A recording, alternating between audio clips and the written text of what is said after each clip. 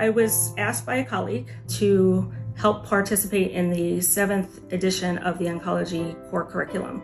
And I was actually very nervous at first because I've done many things for ONS. I've helped write test questions, I've helped do the passing test score for certification, I've helped put together sessions for Congress, but I've never ever been asked to write. And so it was quite the daunting experience, but such a rewarding experience at the same time, because it took me out of my comfort zone to learn something new that I hope that I captured in words for someone else to learn.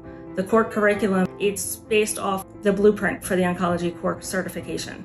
And so because it's based off the blueprint, we try and look at topics that have been considered important for the average oncology nurse to be able to take care of our patients. The topic I was tasked with was endocrine symptoms.